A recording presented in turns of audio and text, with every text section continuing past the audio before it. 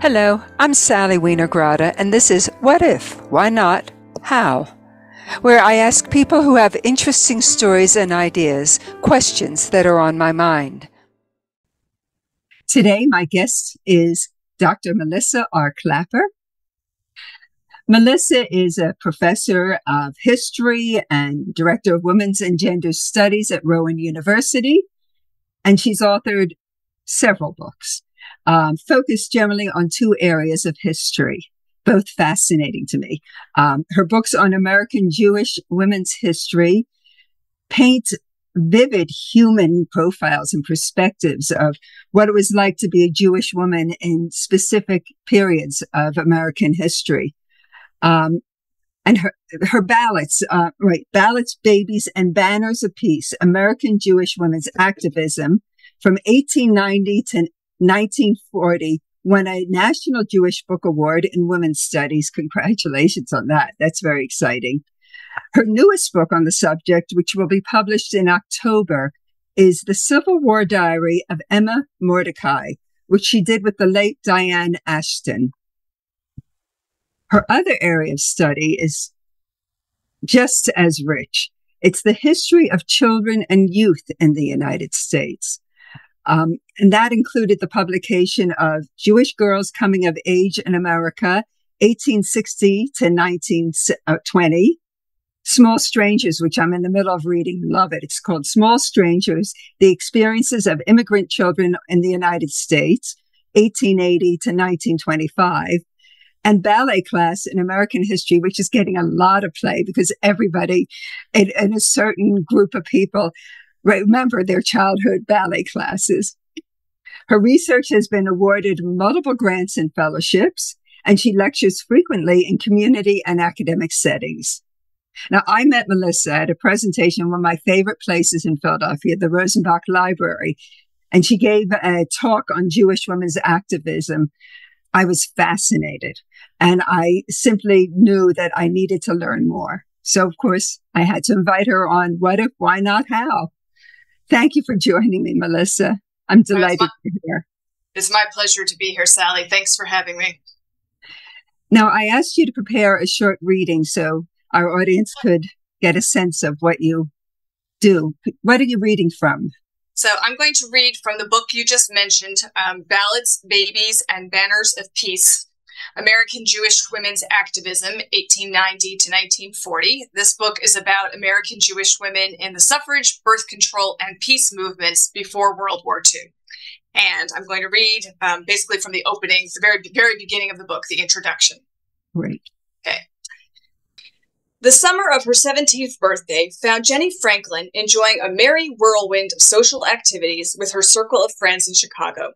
But on August 23rd, 1890, Jenny marked the day itself by solemnly writing in her diary, quote, "It is high time for me to definitely shape my career and awaken to the duties of a woman."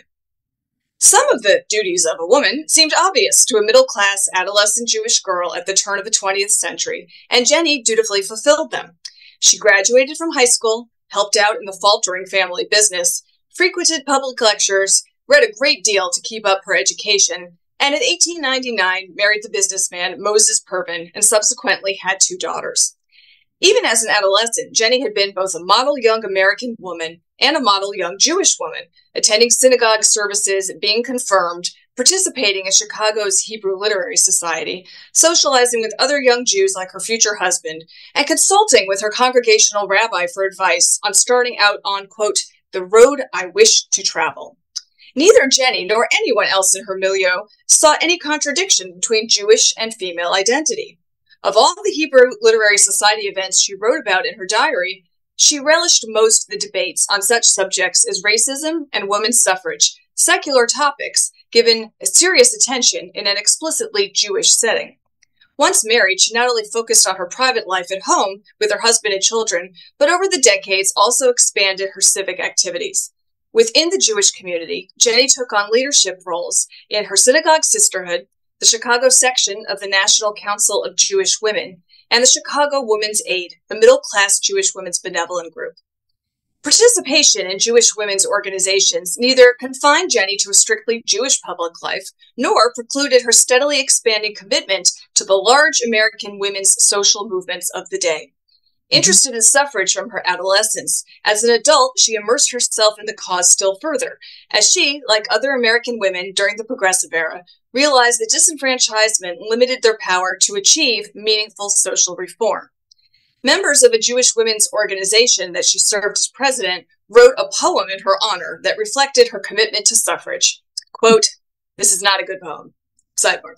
"Jenny has the habit of being president. On the next election, her thoughts are now intent. Looking to the future, to 1916, what votes for women count for plainly can be seen." The following decade, Jenny encouraged the Chicago Women's Aid to become involved with the burgeoning birth control movement by sponsoring the clinics that the Illinois Birth Control League set up during the 1920s. The League recognized the importance of local women's organizations in its work. Its 1926 annual report approvingly singled out the Jewish Women's Group for regularly sending a delegate to its meetings and providing volunteer personnel to the clinics. Additionally, from the earliest years of the 1900s, Jenny devoted herself to a variety of women's peace organizations, especially the Chicago branch of the National Council of Jewish Women and the Women's International League for Peace and Freedom. She attended the 1923 National Council of Women biennial meeting as a National Council of Jewish Women delegate, with a special interest in the parts of the program devoted to peace activism.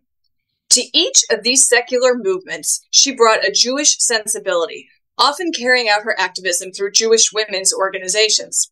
The contemplative, aspiring Jewish girl she had been had now become a thoughtful, active Jewish woman who believed in her responsibility and power to make a difference not only to her own Jewish family and community, but also to the wider world.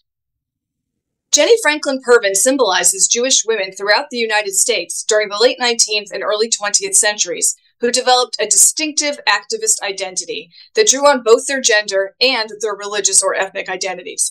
At various moments, they foregrounded each of these. American Jewish women who wanted to be both good Jews and good women found themselves negotiating, sometimes competing, sometimes complementary demands, and they daily made complex choices as their understanding of their American Jewish and female identities fluctuated. Participating in American women's social movements gave them the opportunity to make those choices. Significantly, white Jewish women, who could at least theoretically hide their ethnic, religious, and cultural differences, rarely chose to do so. They generally opted to sustain an open Jewish identity of some kind while participating in American women's movements, discovering convergences in values shaped by gender, class, national, and religious or ethnic identity. They drew on these common values when becoming involved with social movements, whether their paths to engagement led them to activism as individuals, as members of Jewish organizations, or as members of women's groups. The confluence of identity and activism was never static for these women. Changes in gender roles during the first half of the 20th century affected religious and ethnic women and women's organizations, including Jewish women's groups. Class and religious differences shaped American Jewish women's social and political activism as well. So too did the exponential growth of American Jewry that resulted from mass migration at the turn of the century, and the concomitant struggle to find a stance that balanced traditional culture with a rapidly modernizing American society.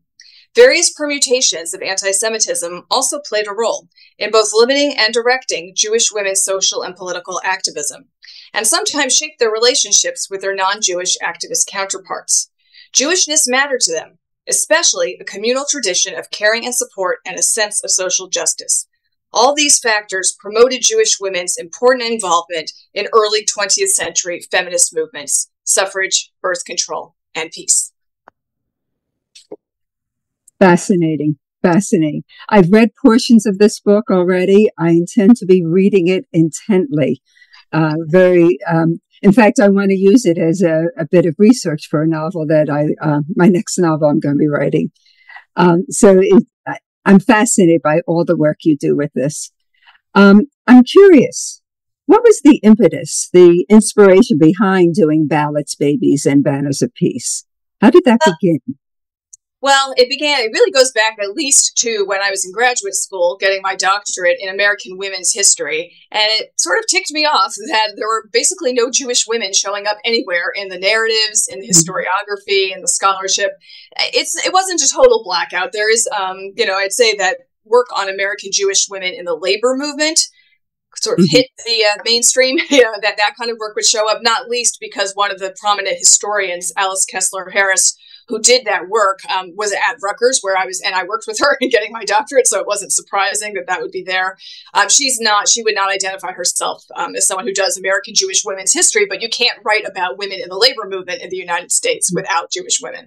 But otherwise, it bothered me that you didn't see Jewish women showing up anywhere. And so one of my kind of prime motivating things for my entire scholarly career has been to look at the way that American Jewish women were part of those master narratives of American women's history, but also that there's a problem with the master narratives when they don't take American Jewish women, and I would say by extension, other more marginalized groups, into account.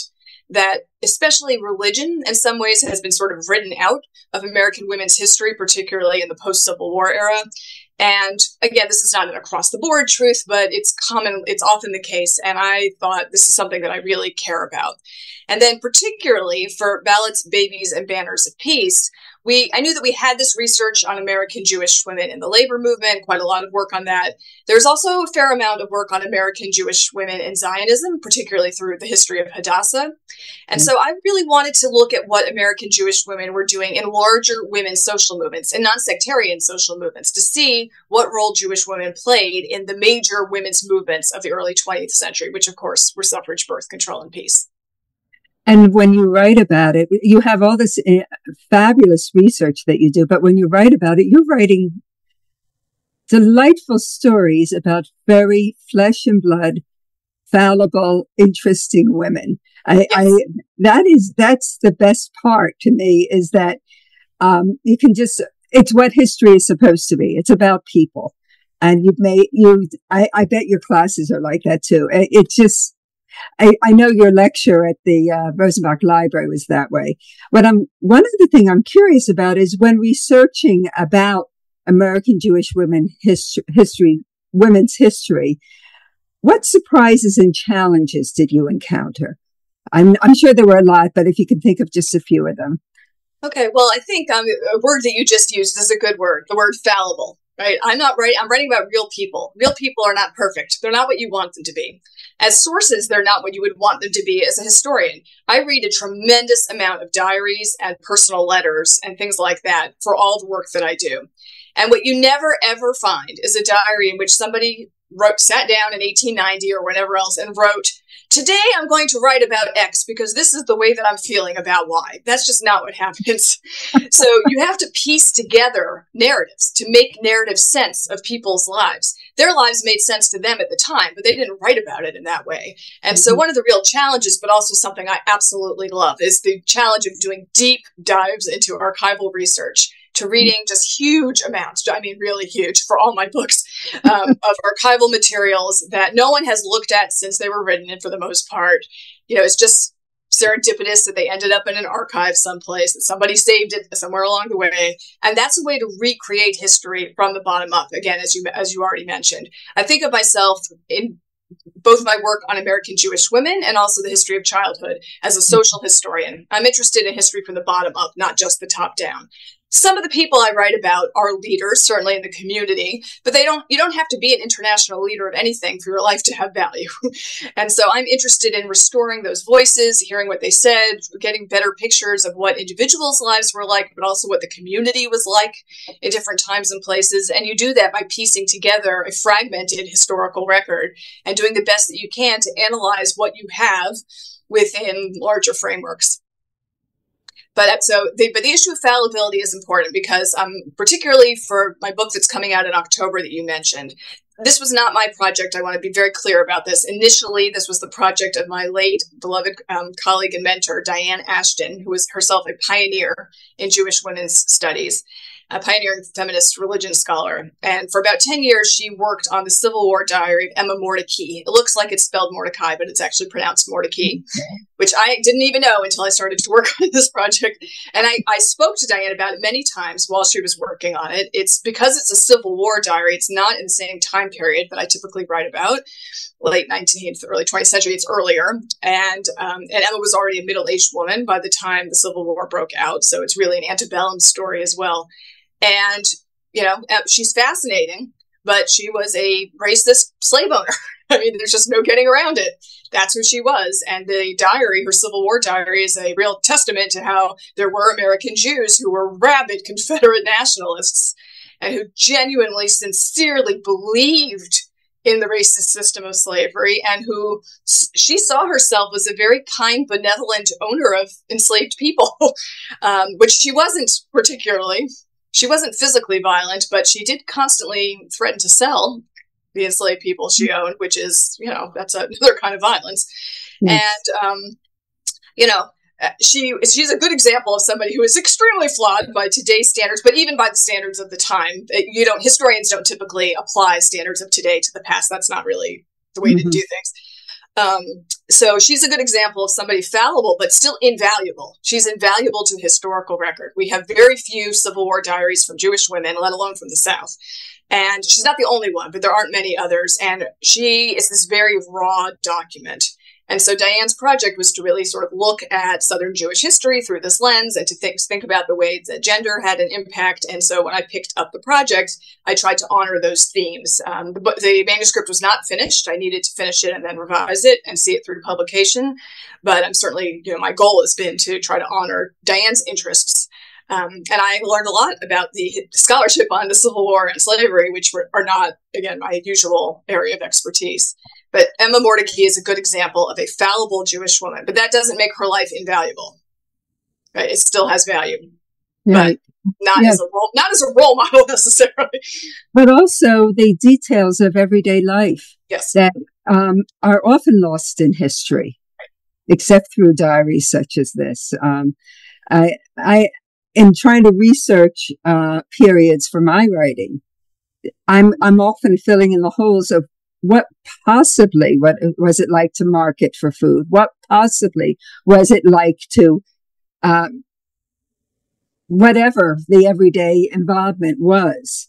And that's where you excel, is giving us those kinds of palpable details. That's very exciting to me. I'm the kind of historian. There's lots of different ways to do history, both inside and outside the academy. You do not have to have a PhD to be a good historian. I'm not saying that, but I'm very interested in story. I'm interested in people. There is an important place in the academic study of history, at least for theory. You need to understand, everything happens within a context, both historical and when you're writing about it later from a more theoretical framework. And I certainly pay attention to that. If you look at the bibliographies of any of my books, you'll see extensive reading, but I am most interested in people's lives and the way that those lives matter to them and what they have to tell us. Not that they have to be a lesson to us necessarily, but that a way for us to understand the past as well as we can. Right? Yes. That's saying the past is a different country. They do things differently there. That is true. But we can still, especially when we look through it, one of the benefits of women's history and a social history approach overall is to get a sense of how regular people like us lived. Right? Most people are not George Washington. They're not even Martha Washington, right? Most people, that's not most people's experiences. And so, to say that you don't matter unless you're someone like that, I find just too silly for words, really. And certainly in the academy, nobody thinks that anymore. And so I find that women's history and also the history of childhood, like these are both, as genres, ways to get to people's real lived experiences and to try to get the detail and the flavor of that. And you do it so well. I'm curious, what correlations did you find between social activism and the nature of being a Jewish woman? In other words, how did the fact that these women were Jewish influence their involvement in the social movements, and vice versa? How did their Jewish sensibilities affect the path of these movements? Okay, so that's a great question, and there's multiple answers. I'll try to be brief. So the Jewish women that I write about, it had different levels of attachment to, let's call it Jewishness, right? That could be religious, it could be ethnic, it could be cultural, it could be heritage, or it could be just, oh yes, I'm Jewish and I'm not going to deny it. It could be anywhere along the, it's a very, very wide spectrum of attachment. But the bottom line is that for most of them, Jewishness, whatever that meant to them, did have something to do with their activism. That most of these women, because they were Jewish explicitly, they write about it, they speak about it, they explain their activism through a lens of, because I am Jewish, I have an obligation to try to make the world a better place. Today, we would use the term tikkun olam, repairing the world, for that. That's not a phrase that is in use at the time, the period that I write about, so you don't find it. But you do see references to tzedakah, often translated as charity, but it's better translated as a sense of righteous justice, I would say. So you do see explicit references to that. When Jewish women were addressing Jewish audiences, certainly they drew on biblical foremothers, so that some of the suffrage activists that I write about, for instance, would give speeches from the pulpit in synagogues, which was quite new in the early 20th century, and talk about we today, Jewish women today, need to be more like the Deborahs, the Esthers of old. They were judges, they were queens, they were public figures. We can be too. We should be too. And these were very effective arguments within the Jewish community, but they were also effective arguments outside the Jewish community for why Jewish women should be playing an important role. Look, we have this history and this set of ethics, let's call it, that we can bring to this movement that's really important. I would say the movements that I write about, suffrage, birth control, and peace, are different from each other. Jewish women were very heavily involved in suffrage, but they very rarely rose to the highest levels of leadership. There weren't that many who did. There was quite a lot of anti-Semitism, along with racism and xenophobia of various kinds in the suffrage movement. And so Jewish women were not typically at the highest levels, but they were very involved on the ground in lots of ways. So I think it would be hard to argue, and I'm not pretending to make the argument in the book, that Judaism sort of affected the suffrage movement. I think that's too strong a statement. But I do think that within birth control, and particularly within the peace movement, the very significant activism and leadership of American Jewish women, and actually Jewish women worldwide, not just in the U.S., did have an impact on those movements. They didn't make them Jewish movements per se, but they did. The way that they brought their Jewishness to their activism had more of an impact, in part because they were more likely to achieve leadership positions in those two movements. But anti-Semitism was always a problem, and this is something else that's important, and actually I would say in some ways more important now than in 2013 when this book came out. The book talks quite a bit about anti-Semitism. That's something I always deal with in my work, including in the new book about Emma Mordecai, or in my current book project, which we can talk more about.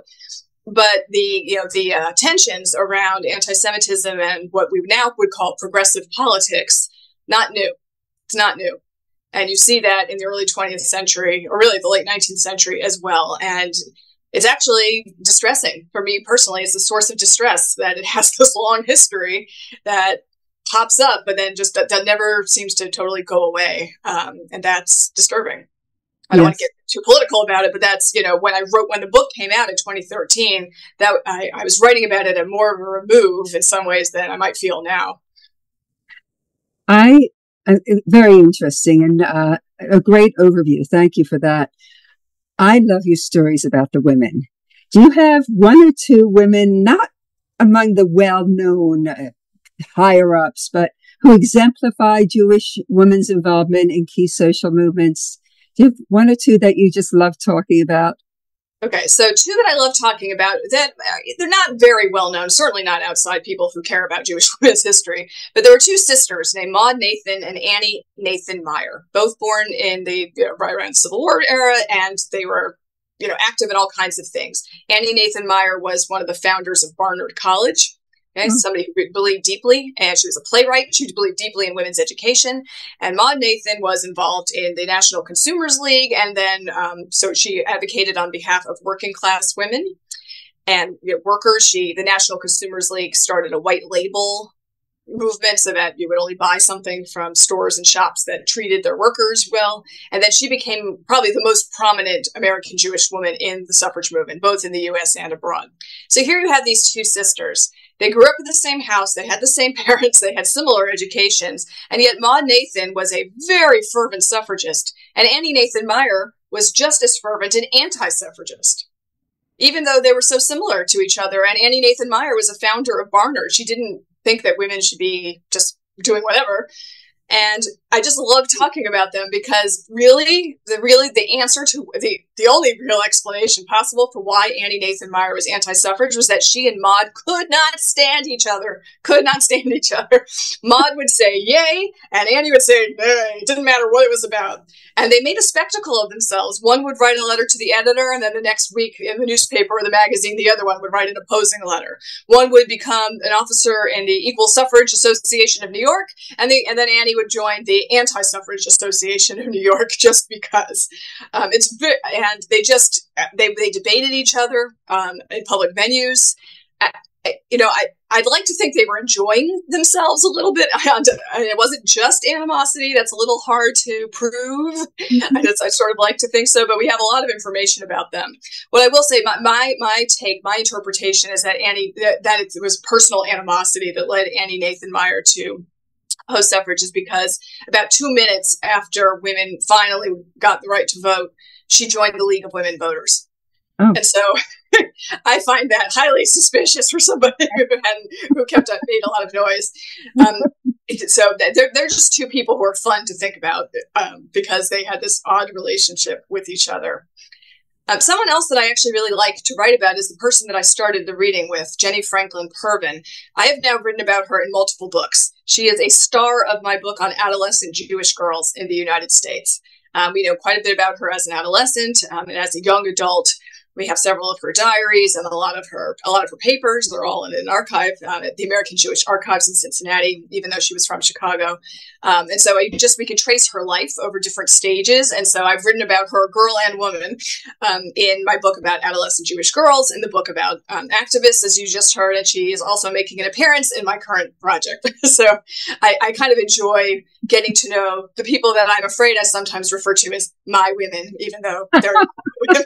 But it's hard to not feel that way when I've been writing about them for a long time. And there are people that I have written about extensively in multiple settings. And so that's been fun for me in terms of American Jewish women's history. Well, you mentioned a book that I wanted to touch on, the Jewish Girls Coming of Age in America, 1860 to 1920.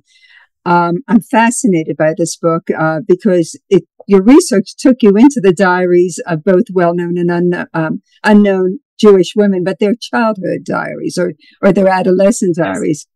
And it's also the timing. It's set in a time when immigrant adults were often dependent on their children to help them navigate this strange, confusing new world, as so many of our grandparents and great-grandparents did for their parents. So it becomes very personal to me and to a lot of your readers. At the same time, they were growing up in a world where traditions were often subverted by the rush toward acculturation and the lure of the modern world.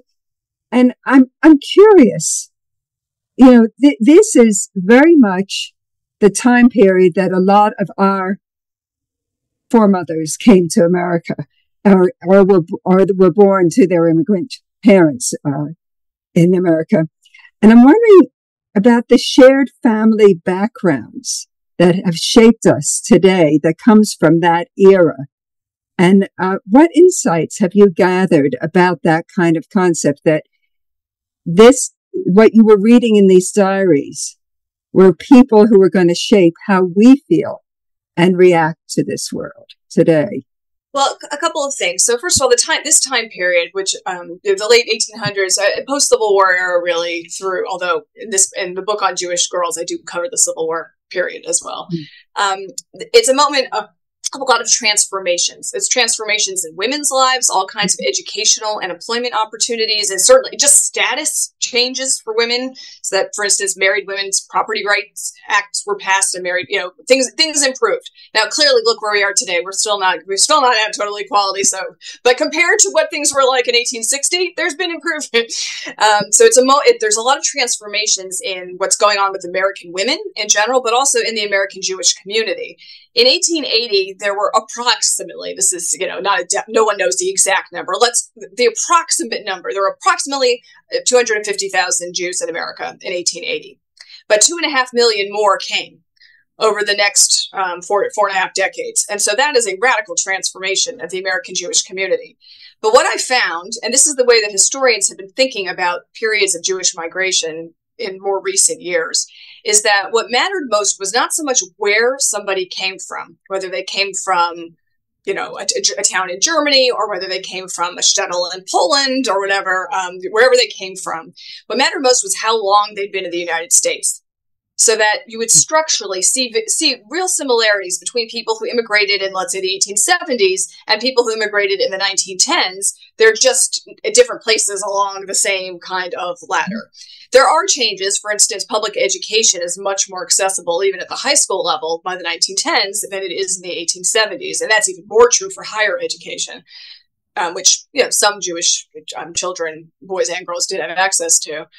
So I structurally, though, there were a lot of similarities across those decades. So it's a period of great change, but there is also a kind of continuity. The children of immigrants in the 1870s also had to act as interpreters for their parents. But there was less bureaucracy and less of a presence of the state to interact with in the 1870s than there would be in the 1910s or the 1920s. But I did find that interesting, and it really supports the way that historians of American Jewry have been seeing the period between 1820 and 1920 as a century of Jewish migration. In the academy, for what this is worth, and again, I'm not suggesting that all truth comes from the ivory tower at all. In the academy, we no longer talk about the German period, the Sephardic period, or the German period, or the Russian period, because they're all completely wrong. Right? By 1700, there was already an Ashkenazi majority. So the Sephardic period, such as it was brief, and it was influential culturally in some ways, but it doesn't last. To talk about the German period, when there is no country called Germany until 1871, is also a problem. Many of the Jews who came in the 1820s or 1830s came from Yiddish-speaking provinces of what would later become Germany, but they didn't even speak German.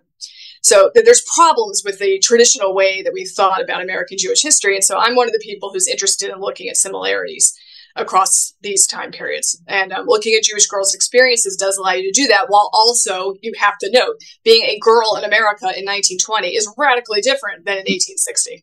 Yes, very much so. Can you share with us one or two of the similarities that you found? Well, there's a similarity across the generations in Jewish interest in education. It's a stereotype and a generalization, but there is quite a lot to that. We have a lot of comparative studies, and of all the, there were a lot of different ethnic and immigrant groups in the United States.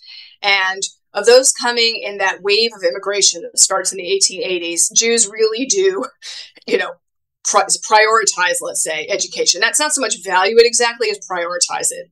So, for instance, Jews, and of course I'm speaking in gross generalizations here, typically stayed in worse neighborhoods or in apartments for longer before they moved up to another neighborhood or they bought homes, if that meant that they could keep that way. They would use their resources to keep their children in school rather than buying property first. Whereas other immigrant groups, and the one that's often used as the counter example is Italians. And again, there was no such thing as Italians either until Italy unified as a country.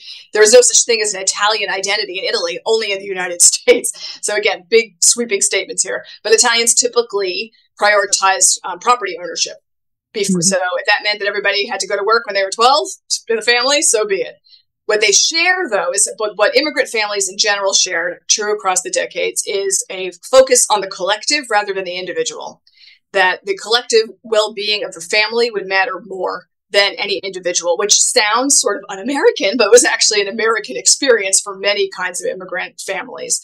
And another thing that you see is that your place in the family mattered. The best thing to be in a Jewish family was the youngest brother. The youngest brother would have the best access to education because he would have all these siblings working to keep him in school. Okay. So gender plays a role, class plays a role, place of origin plays a role, and there are these kind of cultural stereotypes. There were plenty of uneducated Jews, there were plenty of educated Italians, just to be clear, but there are patterns. Very, very interesting. Your stories are wonderful. And so, of course, I'm very curious. You alluded to your current project. Could you tell us about that? So I noticed in writing my books about American Jewish adolescent girls and American Jewish women activists that they went abroad, like more than I might have thought. I mean, my first book about Jewish girls started as my dissertation. This is something that I did research on starting in the mid-90s. I mean, so for a long time. In the back of my head, I noticed that more people went abroad than I might have expected. And then when I was working on the activists too, I noticed really, there's people going to conferences, going to international meetings, building relationships with activists overseas. I just, and so in the back of my mind, I thought, I think this is something worth looking into. I did not know if it could turn into a whole book. And so while I was working on my book about ballet class, the history of ballet class in America, which is not a Jewish studies book, I thought, I'm aware of the correspondence of two women who took this amazing trip together in 1929. And I know from previous research that we have both sides of the correspondence and diaries that they both kept. They're not in the same archive, but we have both sides of the story, so to speak. I thought, all right, I'm going to go reread all that stuff and write an article, and it'll help me decide if I think that there's something here. And it was immediately apparent to me that there's just a huge amount of archival material all over the United States about American Jewish women who went abroad for a variety of reasons during the decades between the late after the Civil War and before World War II. This is a period more generally that we call the democratization of travel, the development of mass tourism, where tourism and travel abroad became accessible not just to the elite, but also to regular folks. People who were still working in sweatshops probably still could not afford to go abroad. But anyone who was one step up the economic ladder, and most Jews were by the 1920s, not all, but most Jews were, could save up and go abroad at least once. Whether it was to visit Alter Heim, to go back to the place of their families, they make hometown visits, or to, go to Paris and see the Eiffel Tower. And so just a huge number, way more than anybody has ever realized, of American Jewish women and men went abroad. They studied abroad. They worked abroad. They were sightseers. They went all over the world, the majority to Europe, but a really significant number to Latin America, to Russia, and then the USSR, to Asia. And then, of course, I'll have a whole chapter about this in this work in progress. They went to Palestine. And anyone who went there, Jews who went there were going because they were Jewish. So it's a different kind of travel. But over the period covered by these decades, it became quite a fairly common experience for American Jews to go abroad. And this book, which is currently called At Home in the World, American Jewish Women Abroad, 1865 to 1940, covers several generations of American Jewish women, but looks at their travel thematically, their sightseeing, their education, their activism, the Jewish journeys that they took, the way that they did Jewish things abroad, even when they did not do them at home, which was quite a common experience, and also going to Palestine. And some of my old favorite people are showing up again, but I've also got new favorite people, and it's been a really fun project. And I've done research in more than 18 archives across the United States, so I can tell a national story. And it's not only about wealthy people. There are wealthy people in the book, but it's about regular folks, especially after World War I, could and did travel abroad. And gender identity and Jewishness really had an impact, and American identity too, had a real impact on what that travel was like. And that's what I'm looking at. That sounds so cool. I have to know, where are you in the process? How soon are we going to get the book? Well, it'll be a little while. The Civil War Diary of Emma Mordecai is coming out in October. So, I was sort of working on two books at the same time, which I do not recommend. Kids, don't try this at home. So I've been on sabbatical this past year, including a fall semester as a scholar in residence at Hadassah Brandeis Institute at Brandeis, which is a wonderful Jewish women's studies center. Everyone go check it out, along with the Jewish Women's Archive. Check these out. These are amazing resources.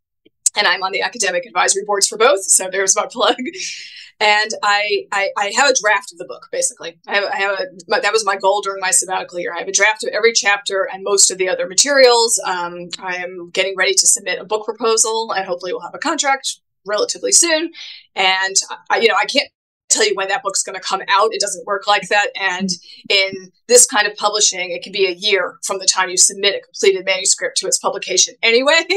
So you'll have to watch this space a little bit, but it shouldn't be too much longer. And I have been working on this project quite a long time, but like many historians, I lost 2 years to COVID when all the archives were closed.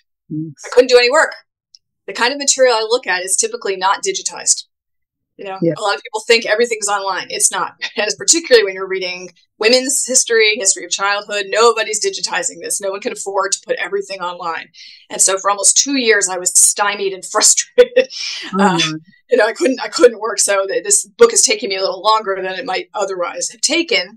But it is full of great stories. And also, I would like to think sharp analysis of the way that Jewish and gender and American identity intersected for women as they traveled abroad. Well, from what I've read of your work, sharp analysis is a very definite aspect of it, but the storytelling is so engaging. I highly recommend any of Melissa's books. In fact, I intend to probably buy every single one of them. Because it's just, they're just something I need to have in my library for my own research, but also for my entertainment and my edification about my own heritage and our country. I just find them fascinating. Thank you. My guest today was Melissa Klapper.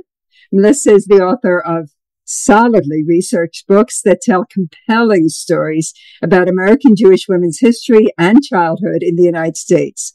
That includes Ballots, Babies, and Banners of Peace, American Jewish Activism, 1890 to 1940, which, as I mentioned, won the very prestigious National Jewish Book Award in Women's Studies. Plus, we have the book Jewish Girls Coming of Age in America, 1860 to 1920, and several others. And her newest book, The Civil War Diary of Emma Mordecai, it doesn't spell that way, and that'll be published by NYU Press this October, and that's definitely on my shopping list. What's rather wonderful is, because I'm really recommending these books, and I don't think you've heard me really, really firmly recommend this strongly across the board, an author's books. Whatever Melissa writes, read. I'm rather thrilled. The publishers of Ballots, Babies, and Banners of Peace, of Civil War Diary of Emma Mordecai, and Ballet Class and American History have provided discount codes for us. So you're going to get a significant discount if you order them. And on the end slide of this video, I will be providing those. As for me, my two newest books are Of Being Woman, which is a collection of feminist science fiction tales from Noble Fusion Press, and Daughters of Eve from Byte Publishing, which is an essay-based discussion workbook and journaling guide for exploring the nature of our lives today through the lens of the stories of women of the Hebrew Bible. My website and blog are at sallywienergrada.com. You can also connect with me on Facebook, Twitter, YouTube. Sometimes I'm Blue Sky, and I'm trying to find the time to figure out Substack. I don't know when that'll happen. If you want to be among the first to read about some of my new adventures, appearances, essays, and books, and learn about other fascinating folks that I'm interviewing, please sign up for my very occasional newsletter on my website. Thank you for joining us. And Melissa, thank you so much. This was delightful and just as fascinating as I expected it to be. Thank you.